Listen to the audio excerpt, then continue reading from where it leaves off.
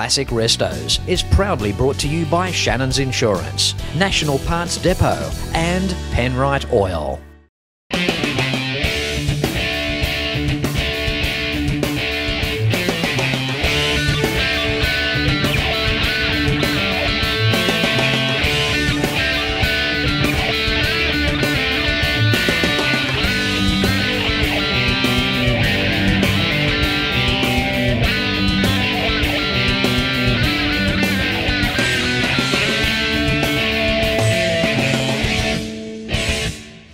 Hello and welcome to another exciting episode of Classic Restos. Of course, not possible without the continued support of my major sponsors, Shannon's Insurance, National Parts Depot, based in the United States of America, and it's a big warm welcome to Penrite Oil, my latest acquisition to join the family of sponsors for Classic Restos.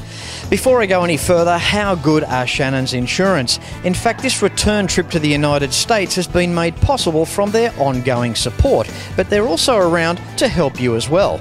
When you get a chance, why not pick up the phone and give Shannon's a call on 134646. Shannon's offer us just so much more. You can also visit Shannon's online at shannons.com.au, and while you're there, sign up and become a member of the Shannon's Club. And Classic Restos has obtained one of the largest global parts supplier to make your American Ford or GM restoration easy. You can contact them for a catalogue and they ship to Australia and New Zealand every day. And my latest major sponsor to Classic Restos just happens to offer us the finest in oil and coolants. They've been established since 1926. They're a family business and they're Australian owned.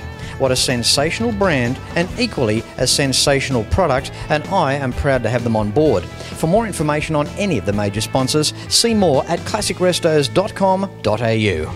And on today's show, I return to the United States of America to bring you the Woodward Dream Cruise. But before I get there, I'd like to show you some things along the way. At the moment, I'm here in Los Angeles at the Petersen Automotive Museum, around about a 40-minute drive from LA Airport. How cool is this? United States of America, Los Angeles, and this, the Petersen Museum. If there's one thing that we all have in common, especially in Southern California, it's the automobile. To some, the automobile is an appliance, but to us, it's a passion. The two unique features that separate the Petersen Automotive Museum from other automotive museums is the streetscape diorama and the rotating exhibit spaces. It keeps the opulence of the museum fresh, assuring that visitors keep coming back. This multi-storey Mecca museum hosts a collection in 3,000 square feet. There are about 150 vehicles on display at any one time, with more in on-site storage, awaiting the chance to go on exhibition. The rotating exhibits can range from 100% Petersen vehicles to 90% on loan. Okay, with me now we have Chris Brown, the Marketing Director of the Petersen Museum. How are you, Chris? Great, Fletch. How are you doing? Great. Now, look, a lot of you might look at this guy and think, where do we know this guy from? Well, he was on the Rex to Riches TV show. Correct. I was on 2 seasons of Rex to Riches, about 16 episodes, and a lot of great muscle cars. Absolutely. Working there with Barry White there at Corona, Barry's Speed Shop. Must have been interesting times back then. Oh, absolutely. It was, it was a wild ride trying to find all the cars and then trying to find all the parts, coming up with a creative design, and then building something really interesting that we hope would sell for a lot of money. Not a stupid question, but you must be enjoying it. I mean, what a place to come to work each day. Yeah, in fact, one of the things I like the most about this is meeting interesting people like yourself that are into cars and hearing about everybody's passions. You know, the great thing about this collection is it's very eclectic, so there's something for everybody here. We have a lot of Hollywood and celebrity vehicles in the collection, from the Batmobile to Speed Racer. We've got cars that were owned by people like Elvis Presley, Rita Hayworth, Clark Gable, you name it. We've got a little bit of everything. Moving through the Petersen Museum, there's nothing like the ground pounders from the 60s. And here, first cab off the rank in 1967, Dodge, hosting a 426 Hemi. Where did this come from, Chris? This car is called the WO23, and it's a very rare automobile. They were built specifically for super stock drag racing. There's no doubt about it. I mean, these cars back in their day, you could go out and go to the grocery store and come back before every other car in the street. Absolutely. You'd probably be out of gas by the time you did that, though. These were pretty thirsty, but it wasn't about miles per gallon. It was about quarter-mile elapsed times. This is a pretty rare car. They only built 55 of these, and they made them as bare bones as possible. There's no radio, there's no heater, there's not even any hubcaps on it. You're looking at the bare steelies. Absolutely. I mean, some of the darts too, they came in grey primer because the market was for drag races. They weren't for public sale to people on the street. Exactly. In fact, this car came in white. That was the color you got because they assumed you were going to put graphics on it, repaint it, make it your race car. 1957 Lincoln, Jane Mansfield's car. What an incredible vehicle.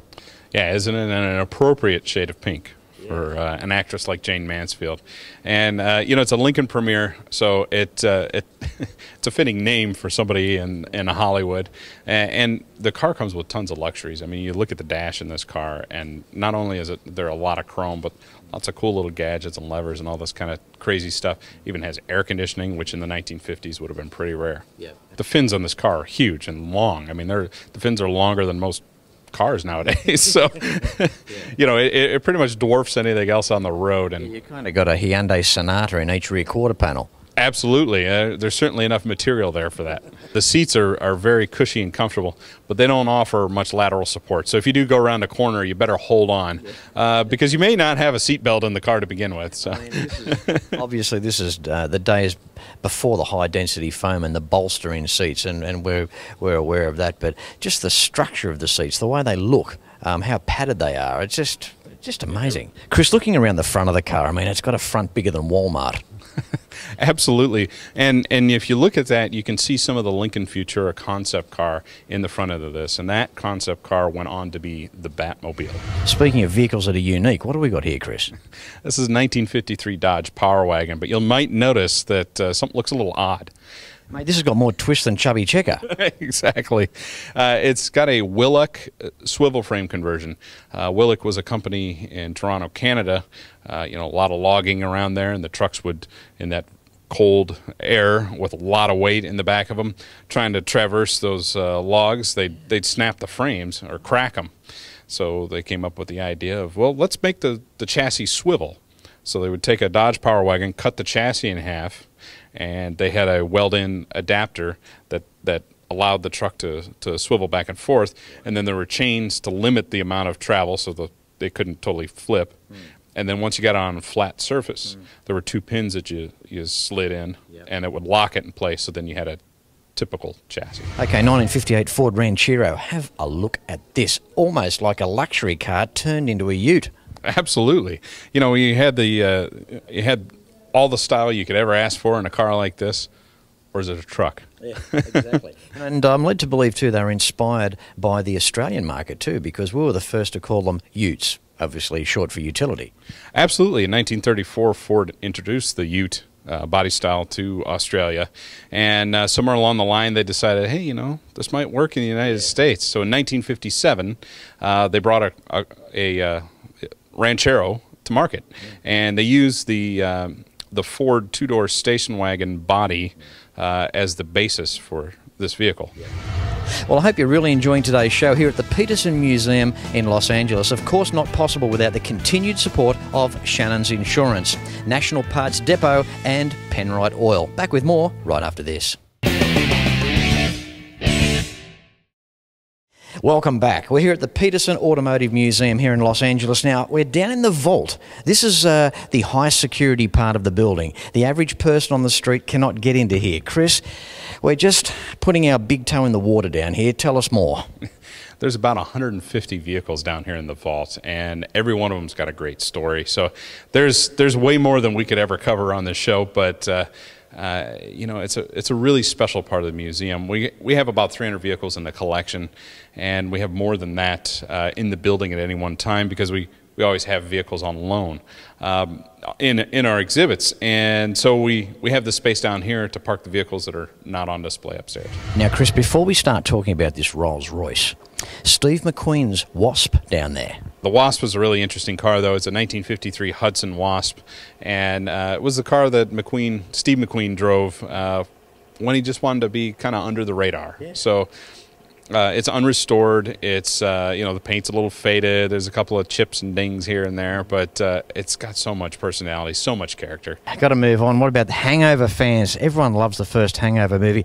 The Mercedes convertible. It's right here.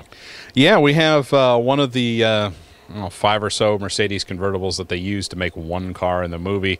That's something a lot of people don't really realize, is that when you see this beautiful car in the movie get destroyed by the end of the movie, they didn't just take one car to do that. They actually took a handful. Amazing. Talking of stars, President Eisenhower, the Chrysler stretch limo, again a convertible. What an outstanding car. Yeah, it's originally a 1952 Imperial Parade Phaeton. In 1956, Chrysler took it back and rebodied the car. But it served President Eisenhower. It's also served President Nixon, and some of the early astronauts have ridden in that car. This Rolls-Royce behind us now, I've never seen anything like this in my life. I mean, there's a lot of vehicles here that are hard to put words to. What is the story here? I mean, I've got to ask, how many of these were made and why, when? One. There's only one of these in existence, and the car has a really interesting history that we're still learning. In 1925, the car came out with a completely different body on it that was a little bit more pedestrian. More run-of-the-mill. At some point in time, a Maharaja had owned the car, and then it went through another owner who got bored with the body. Took it to Jonquière in Belgium, and they threw the body work away, and they built this beautiful shape that you see here behind me. And it's a stunning car. It's incredible and difficult to drive, believe it or not just because it's big. That's probably the easiest part. You have a rearview mirror about that big. You have no windows in the back of the car. You just have louvers to look out. So you kind of need a spotter if you're going to back up. Big, cumbersome car with a big 6-cylinder Rolls-Royce motor. So I think at some point in time when it was just an old car, somebody kind of got tired of it. And we have photos of this car sitting in a wrecking yard in New Jersey in the weeds with the paint peeling off of it. The car went on to be rescued by a guy named Max Obie, who painted it a very gaudy gold color, put it in the back of a semi, paraded it around the country, called it the $100,000 Rolls-Royce sports car. For a while it disappeared. It ended up in a car showroom in Japan, and it was white at that time. I just can't believe its length and the height of this thing. I mean, it's just amazing. Yes, yeah, it's 22 feet long, from the raked radiator grill all the way back to the end of that tail fin, and it's just so immense. It commands a presence wherever it goes. Chris, I just want to thank you so much for being on today's show. The beginning of the American editions, making our way through to the Woodward Cruise in Detroit. You've come in on a Saturday. What can I say, mate? Thank you very much. Well, thank you, Fletch. Anything for Classic Restos. We're proud to be on the show. And, if you want to find out more information about the museum, visit our website. It's petersen.org. It's Petersen.org. A real pleasure to meet you. Thank you. Thank you, Fletch. Good seeing you. I hope you're really enjoying Classic Restos. The DVD boxed sets, along with other Classic Restos merchandise, can be found at classicrestos.com.au. And while you're there, check out the major sponsors as well. Hope you're enjoying today's show. Back with more in just a moment. Well, we've left Los Angeles, and here we are in Ypsilanti, Michigan. And we've got Bill here, the director of the board, to a once was Hudson dealership and now museum. How are you, Bill? Pretty good, Fletch. Glad to have you guys here. Thank you very much. Couldn't knock this opportunity back. What a sensational old building. Tell us a little bit about the history here. Yeah, the building was built in the early 1900s and became a Dodge dealership in 1917, shortly after John and Horace started Dodge Motor Car Company. We were the first Dodge dealership outside of the city of Detroit. Became a Hudson dealership in 1933 and continued as a Hudson dealership until Hudson went out of business in 1957. And then the son of the proprietor continued selling Hudson parts, used Hudsons, and other used cars until the museum building became a museum in 1996. It really became a museum in an effort to preserve the rather very original Hudson dealership. I think it's amazing how Hudson survived. I mean, let's face it, they had some incredible competition by the big three. Yeah. Yeah, but Hudson didn't do badly itself. In 1929, it was third in sales, right behind Ford and Chevrolet. So yeah, they did all right all by themselves. Isn't it good to hear what you would kind of call, I guess, an underdog just hold itself so well in the marketplace back then? Yeah, well, they did so. They were competitive in NASCAR racing in the 1940s, which boosted them through the 40s and early 50s. They also had a couple other models that they brought out. The Hudson car was a little higher priced than Ford and Chevrolet, but Hudson has the wisdom to bring out a car called the Terraplane that competed with Ford and Chevy back in the 1930s. So they're a pretty adaptive company. Just give us a quick run through of the types of cars that you can find here when you're lucky enough to visit this museum. What have we got here, Bill? Yeah, we're really trying the automotive history, telling the automotive history of the Ypsilanti area. And it all began after World War II with the founding of the Kaiser-Frazer company that occupied our bomber plant. So we've got Kaisers and Frazers built from 47 to 1953 here. And then Preston Tucker lived here in Ypsilanti and had his workshop behind his house here in town. And before he moved to Chicago and bought a factory in Chicago, he did all of his work here in Ypsilanti. And we don't have an original Tucker. There's only 49 of them left. And the last one tried an auction for $1.5 million and didn't sell. But we do have a fiberglass Preston Tucker car that was in the movie Tucker on display, and from the distance it looks like the real thing. Well, it'll do me because, I mean, the Tucker, what an amazing car. And getting back to how tough business was back then, competing against the big three, Preston Tucker had some fantastic ideas. He had seat belts, safety features, fuel injection. He wanted a torque converter on each wheel. There's a whole plethora of stuff he wanted to incorporate into the car. He just got knocked out of the ring. Yeah, he... Actually, probably the biggest problem he had, he was a little bit short of funds.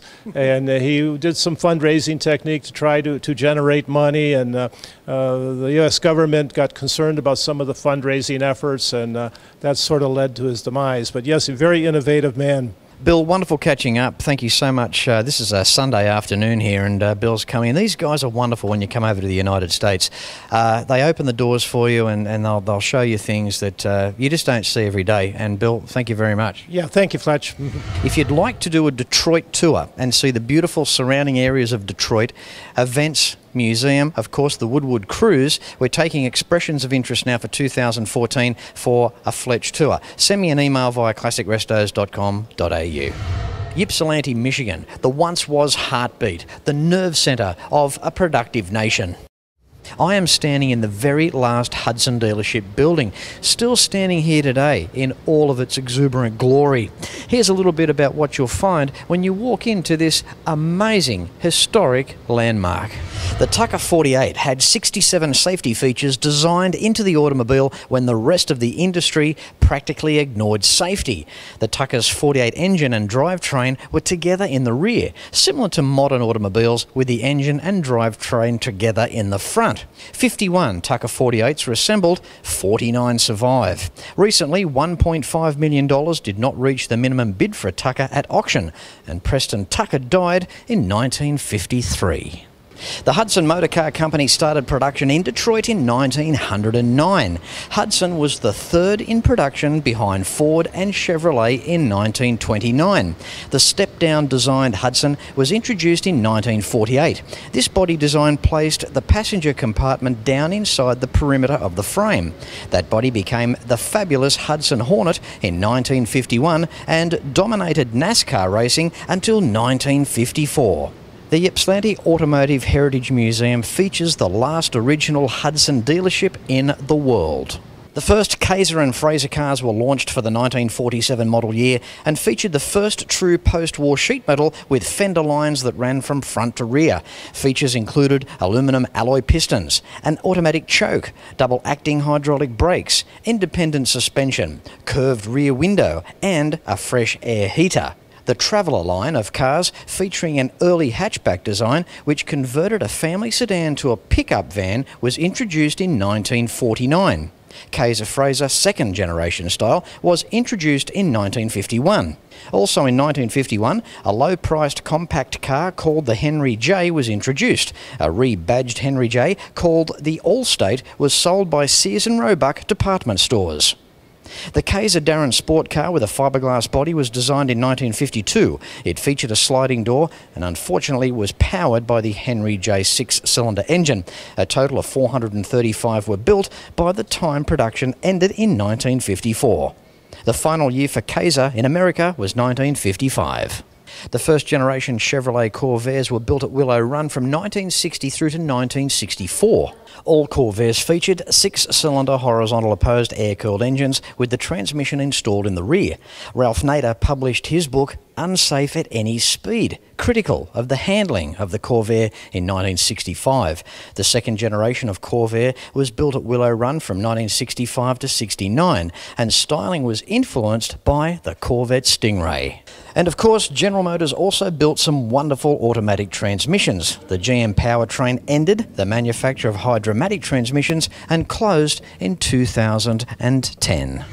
Well, I hope you've really enjoyed today's episode of Classic Restos, featuring the Petersen Museum in Los Angeles and the Hudson Museum in Michigan. Now, keep in mind, classicrestos.com.au is the website that you need for the DVD boxed sets of the show, along with other Classic Restos merchandise as well. As I say at the end of every episode of Classic Restos, until next week, please ride and drive safe. I'm Fletch, and I thank you very much for watching. Don't forget to like Classic Restos on Facebook. Facebook.com/Classic Restos TV. And episodes can be seen at shannons.com.au.